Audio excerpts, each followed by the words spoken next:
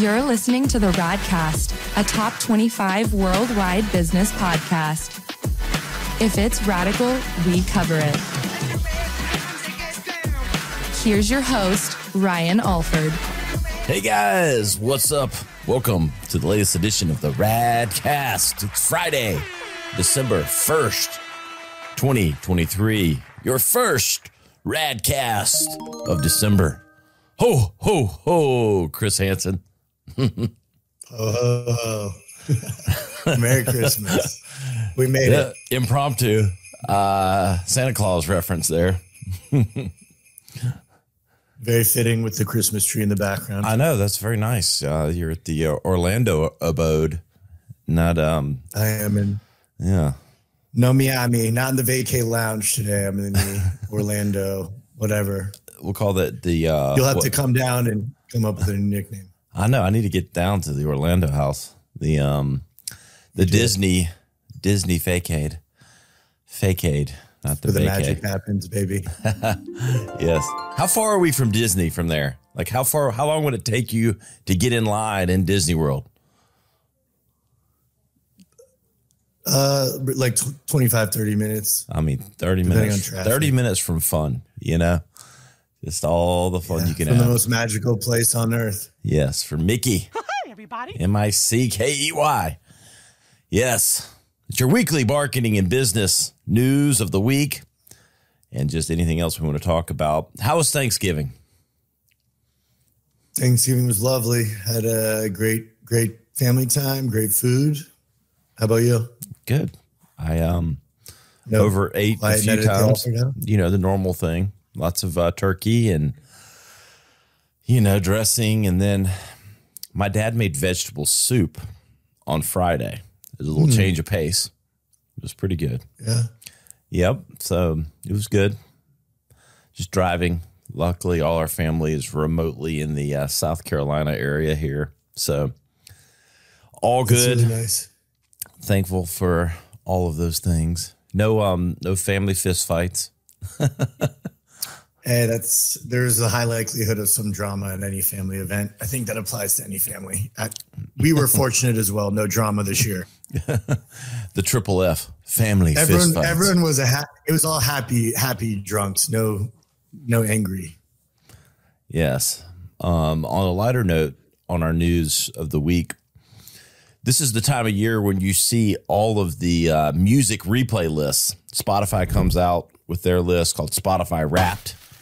Apple is getting in the game with what and I use Apple Music. It's called Replay, and I've got some beef with what's gone down here. I've always liked Spotify. It seemed to always get my playlist right. It's like, even if I feel like they've stretched it a bit, like into songs I don't think I played that much, it's stuff that I would listen to. And, sure. They do it in a social way. It's fun. You can share it. So all those things. So Apple's in there. And let me just tell you, I listen to Apple more. We're kind of an Apple family. We got all the subscriptions. And so we all listen to Apple Music. Let me tell you, you talk about stretching. There's so many songs on there that I have never listened to.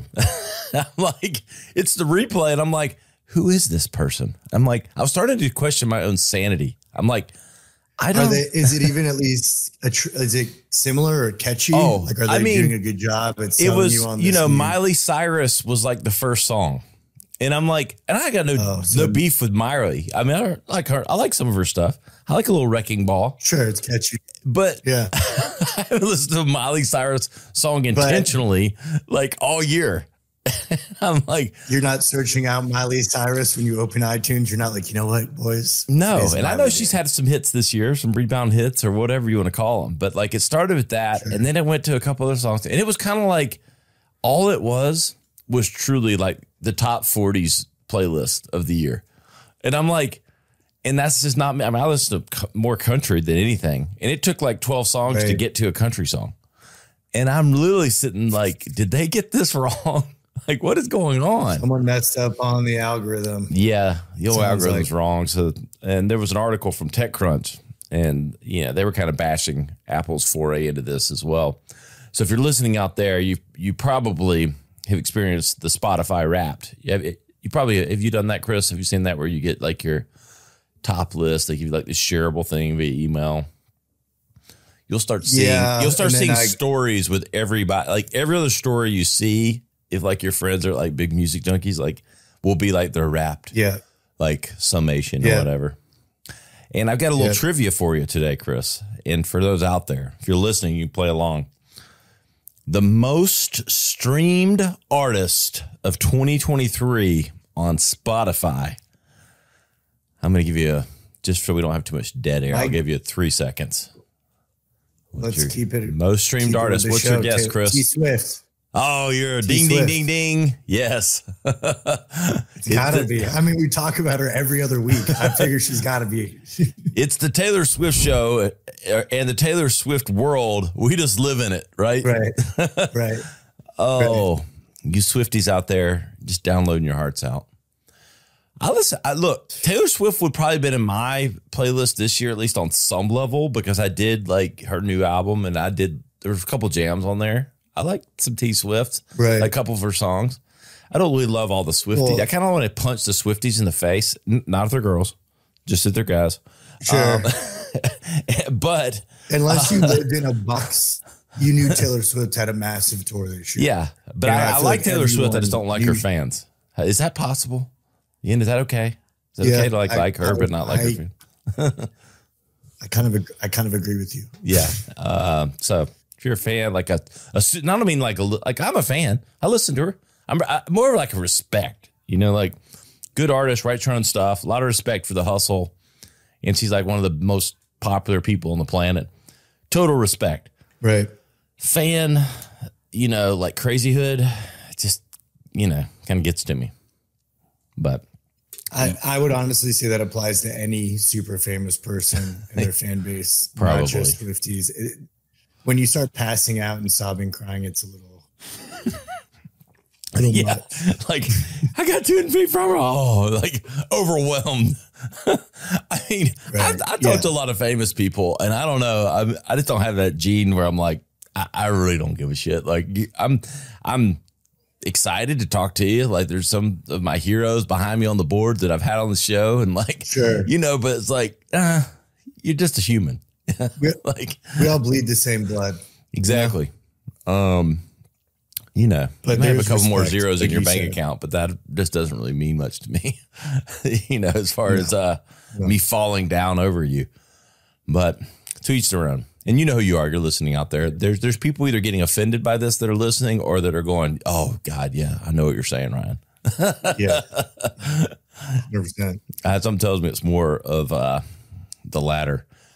And in some other lighter news, I thought this was funny. I'm a big college football guy. Went to Clemson and go Clemson Tigers. Beat our rival South Carolina. Ugliest game ever. God, it was so boring. But we won. That's all that matters. That's how you really feel. It was. I was there telling my dad. My dad came over for the game, and I'm like, no one in America is watching this game unless you are a South Carolina or a Clemson fan, because you're watching it for like 3 minutes going, this is the worst offense display. It was offensive. That's how bad the offense was by both teams. And the only thing that saved us was Clemson's defense was just better. And so, anyway, go Tigers. But related to that, and a little more fun news for those of you out there, Pop-Tarts is going to have their own bowl game this year. And they're coming out with an edible mascot for their inaugural bowl game. So, that mascot walks by, you can just take a bite of that thing. Pop-Tarts is introducing an edible mascot for the first time ever. Pop-Tarts Bowl, a postseason college football game set for December 28th in Orlando. You can go over there and take a bite, Chris. The unique mascot will engage with the crowd during the game. After the final whistle, transform into a snack for the winning team.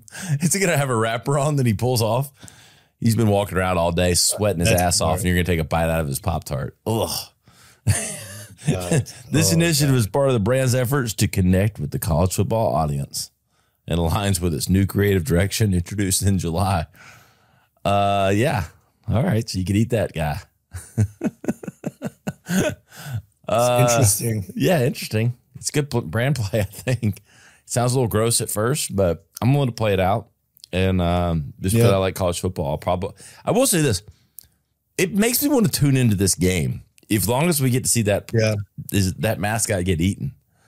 You know, it should be at like halftime or something. So are they hosting like a whole new bowl game specifically? Yeah, they're taking over. A sponsor's taking over an existing one. They don't add too many new ones. It's usually like one that had a sponsor's, like the Cheez-Its Bowl or something, if I had to guess. If you don't see a Cheez-Its Bowl this year, it's probably this bowl that took over the name sponsorship. And this is a popular marketing play for some of the medium to larger brands because, and let me tell you, it's not because the game's going to be very good. Because let's be honest, this is going to be like Rutgers versus like Central Florida. Sorry if you're a Rutgers or Central Florida fan, but my alumni, my alma mater, but no offense taken. Yes, it's all about the TV dollars and the TV exposure. Because think about how much Pop-Tarts or any of these brands spend on a 30-second commercial, right? Tens of hundreds of thousands of dollars, depending on the network, depending on the time. You know, Super Bowl ads, $5 million. So, like, even like a news time, 30-second spots, you know, $100,000 sometimes, more than that if it's a network TV. So they do these bowl sponsorships because think of how, like we're talking about it right now. We're validating it from a marketing perspective. The ESPNs of the world, all the sports networks, that Pop-Tarts will get mentioned. I mean, I don't know how many million times because of the name sponsorship. And then the game is on TV for 3 hours with the Pop-Tarts Bowl on the screen for 3 hours. So, again, back to the comparison of what you pay for a 30-second commercial on television, much less a 3-hour, you know, bowl game that has your name plastered everywhere. So that's why they do this. Big time reach and frequency, and usually a pretty in-tune audience because of the popularity of bowl games in general, especially on the TV. I mean, how many people go? You'll go and you'll be like, there's only like 100 people there. It's because it's all TV now. You know, they might as well play in an empty stadium for some of these. But then you wouldn't be able to eat the Pop-Tart. So there's another reason to actually go to the game. You might get to take a bite out of that Pop-Tart. I hope they're handing them out. Would you take a bite of that guy if he walked by? Like if he walked by and he like ripped that wrapper off, would you take a bite? It's a hard pass for me. I could not. I'm not gonna lie. Even if it's brown sugar and cinnamon. I'd have a hard time not taking a bite. Maybe break off a piece, but I wouldn't like put my face. Yeah, you'd be like breaking off the corner. Yeah, like rip a little piece off the corner of the bread. I don't need the whole. Just for the experience, for the photo op. But in other lighter news, one of my icon favorites, Dolly Parton. Did you see this? Dolly Parton dazzles. I did. In Dallas Cowboys cheerleader uniform at the Thanksgiving halftime show. This comes to us from our friends at Billboard.com. Dolly Parton surprised the crowd at the NFL halftime show during the Dallas Cowboys Washington Commanders game on Thanksgiving, wearing a sparkling Cowboys-inspired cheerleader's outfit. The 77-year-old country superstar performed a high-energy medley of hits from her new album and Queen songs. I tell you what, 77, man. Rock that cheerleader. I mean, I'd stop short of saying like she was attractive, but good God. I mean, 77 and being just able to even rock that thing. Pretty incredible.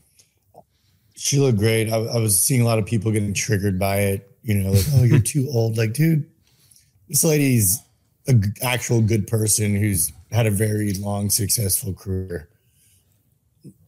Give her a break. If you can still go rock a stage at 77, yeah, hats off to you. I would, if I were, I mean, she was flipping them the silent middle finger. Like she gives a shit. Like, I mean, yeah, dude. But the reality that story is amazing. Yeah. And still rocking it. Anybody hating on that is just wishes that 77 that they could do the halftime show for Thanksgiving game and be rocking some outfit that they actually can pull off, you know? So, yeah. Hats off to old Dolly. Instagram is testing a feature for users to filter spam followers. Instagram is testing a new feature to filter out spam followers, which should be available to all users soon.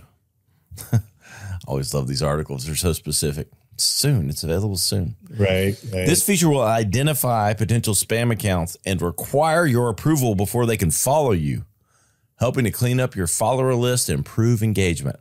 The effectiveness of this spam detection remains uncertain, probably because they haven't launched it yet. But it aims to address issues like cluttered follower lists, reduced engagement, and damage to your account's credibility caused by fake followers. So there you go.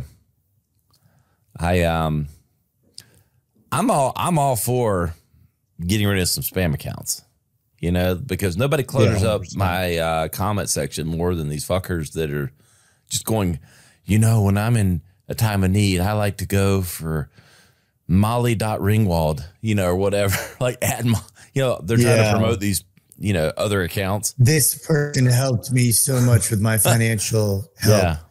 Go follow. It's like, okay, sounds legit. Yeah. It's like, I was really down in the dumps. I was contemplating things that I never thought were possible. But then Rick.Hassel came along and saved my day. I'm like, come on, man, get out of my feed. It's, You know. I know. And I guess the easiest solution is this is like set it to private and you can kind of filter who follows you. But yeah, maybe. But I'm right there with you. We'll see how effective it is once they launch it. Yeah.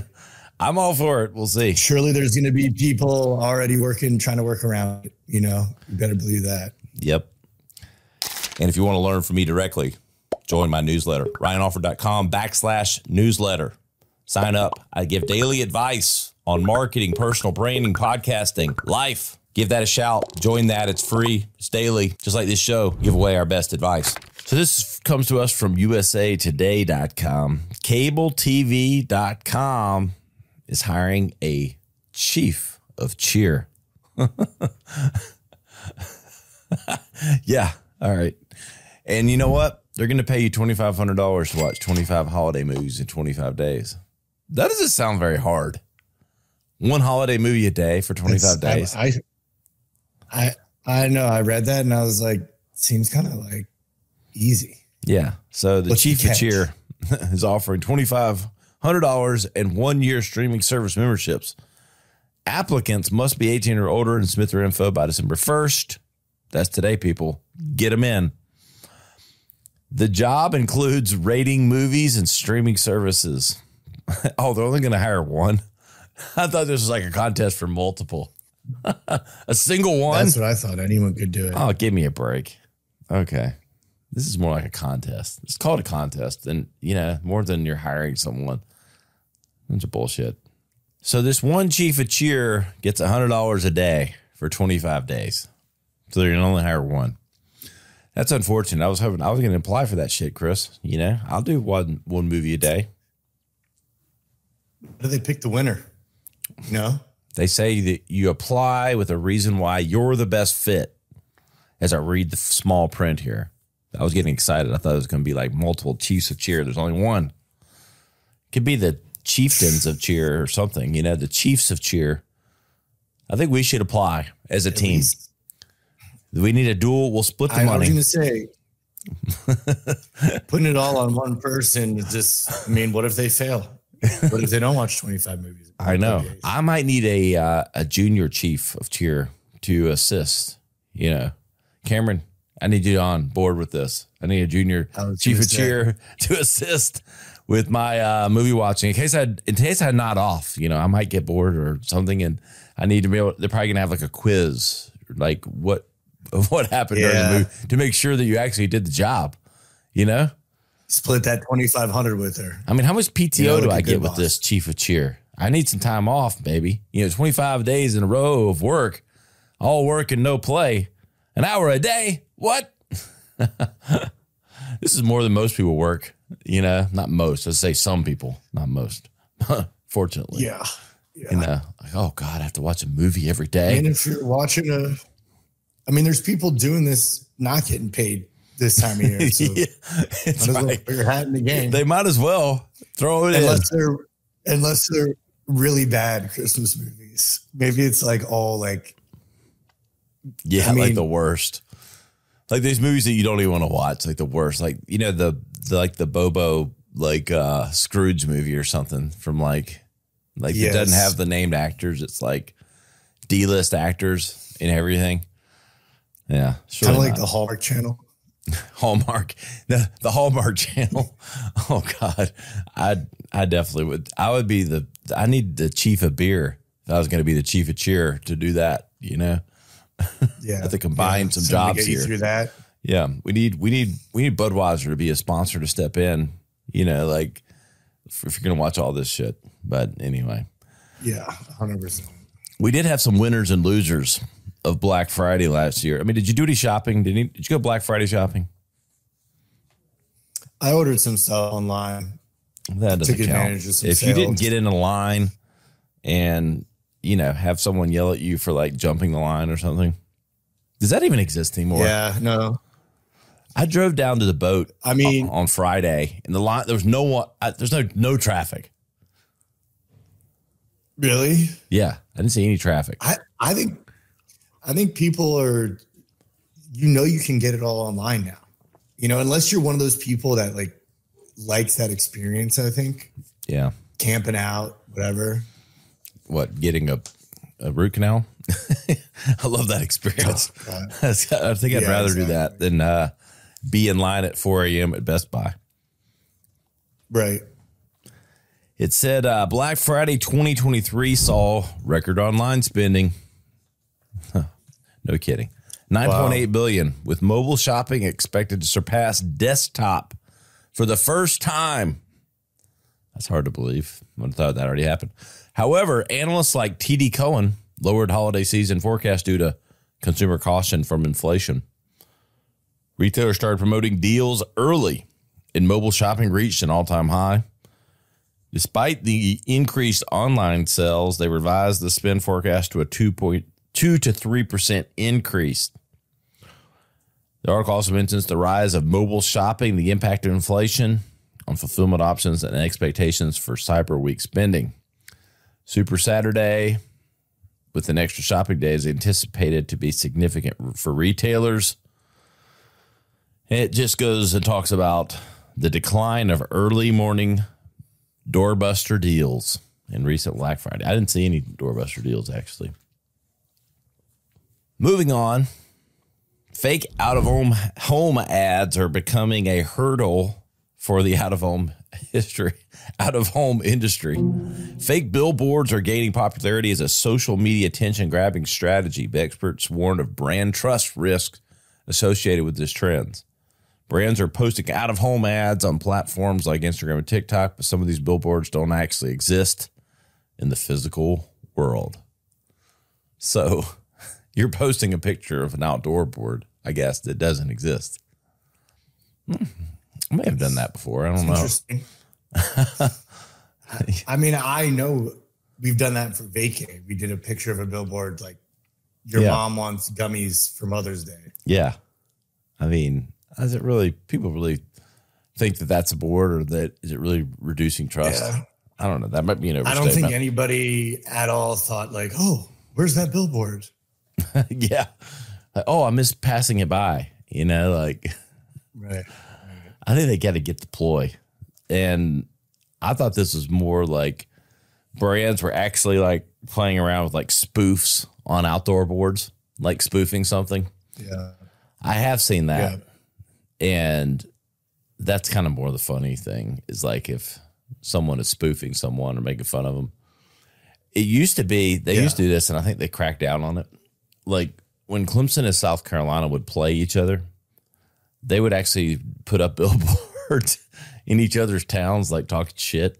It's like, they won't let them do that anymore. Like, it'd be like, you know, something derogatory about their coach, you know? Yeah. Of course. So, but I think psychological warfare in the media playing up on college football. The Walmart's shoppable rom-com bridges holiday content commerce. Walmart is launching a shoppable holiday content series titled Add to Heart. Get it? Add to heart, add to cart. Inspired by romantic comedies. The 23-part series running on TikTok, Roku, YouTube, and Walmart social channels follows the story of Jessica, a New York designer, and Javi, an old flame. The unique aspect is that viewers can purchase items seen on screen, including furniture and outfits, with orders fulfilled by Walmart. The series aims to bridge content and commerce, leveraging TikTok's shoppable video format and Roku's OK to text feature. Campaign, part of Walmart's efforts to adapt to the digital area, targets a broad audience while particularly appealing to Gen Z and millennials, of course. Add to Heart episodes will start airing on December 2nd, that's tomorrow, with a live premiere that happened this week, featuring real-life couples who met at Walmart stores. Oh, how sweet. You know? Oh, what a love story. Yeah, there's some Walmarts here that would be an interesting place to pick up people, but I digress. It gets I just thought of that Walmart you and I were in Greenville together. Yeah. Didn't see any potential girlfriends there, but you know, it was brimming with potential. Only if they had a dentist. The built-in. Anyway, it's I kind of like this play, actually. If it's successful, it's all about how good the entertainment is, but I do think you're going to see more and more of this branded type content where you can buy stuff within the entertainment that's happening that's not a direct sale. And so if it's done right, this can be very, very lucrative. It's just... This reminds me of video games. Yeah. It's like buying upgrades while live playing, kind of. Yeah. I think it's smart. Yeah. Let's see what the content's like. That's what I mean. The content's got to carry it, though. So it makes, like, in theory, it's brilliant and it makes a lot of sense, but it's like, the content still has to be good enough because are you going to watch it? And if you're watching it, to have the products and the influential things built in, you can direct buy. I totally get it. But I hope that content's good, because if not, then you just got shitty content that nobody watches with a bunch of features that no one uses. So, if you're thinking about doing something like this, focus on the content and not the shopping engine. Like the technology is there, but you got to make the content good. Sometimes people get caught up. Yeah. I know this firsthand working with big brands. They get really caught up in the technology of the solution and like, oh, wow, this whiz bang, it can do these things. It's all the sizzle, but they forget about the steak. And it's like, the experience sucked. Like, oh, we had all these features and all this stuff. It could have been so cool, but you have to make the experience good. You know, like it doesn't matter. The cool factor. You know, like the Xbox. The Xbox is cool as shit, but the game better be good or people don't play it. Yeah. You know, I remember they'd have all this stuff. You'd watch all these things, games coming out, and it'd be so like exciting. And the game sucked. And it's like all lost because the game wasn't any fun. And so don't forget about the steak while you're cooking the sizzle. So we'll see where shopping goes for Walmart. But I will say this intersection of content, shopping, and non-salesy ways with which to interject product within content is going to be expanding because consumers are very aware, more aware than they've ever been, that they're being marketed to. And so direct hit you over the head ads are becoming less and less effective. And so these more natural, organic engagements where product is intertwined and then easily shoppable is kind of the new play. Look, you've had product placement for 50 years. I mean, that's what soap operas were. Mm-hmm. Oh, look at the box of soap on the counter. You know, that's where all this started. That's where content started. Like, that's where TV and entertainment started, was the soap opera, which is moms that stayed at home, they're watching TV, and they see the brand that the actor's using. But so that's not new. What's new is the ability to hit one button and it show up on your doorstep the next day. Mm-hmm. So, but that content better be good. Just like the soap. I mean, look, Days of Our Lives, they won a lot of Emmys. Or something. They've been in the game a long time, bro. With that track record, you're doing something right. Oh my God. Where the storyline moves at like a snail's pace. Like, you could watch it and like not watch it 3 weeks later, and like she's still like hanging over the cliff, almost dying. God, she hasn't moved yet. Anyway, you get the point. Keep them on those cliffhangers. Yes. Finally, today, we'd be remiss without talking about the way we stay looking good. And that, for me, is Caldera Lab. It's the only way this glow happens, Chris. This holiday glow. I got to stay in flow with my holiday glow with Caldera Lab. My favorite. I'm holding it in my hand. You know, I'm trying to be an icon, but until I am, I'm just using the icon to keep the bags under these eyes. I got 4 kids, Chris. I'm running companies. I got 4 kids I'm chasing around. Sometimes sleeps in low supply. So I got to keep Caldera Lab in high supply. Premium men's care delivered right to your house. Delivered straight to you. And look, you can't buy this stuff in store. It's you got to buy it direct, and you use Rad Ryan, you get 20% off. And I'm telling you, I've said this before. I make a big deal out of it, but literally, I was using it this morning. The suds were overflowing, Chris. It was like, you know, it's like it was like shaking up a champagne bottle and just an explosion of like stuff. Like that's how it is. The champagne of soap is Caldera Lab, the body bar.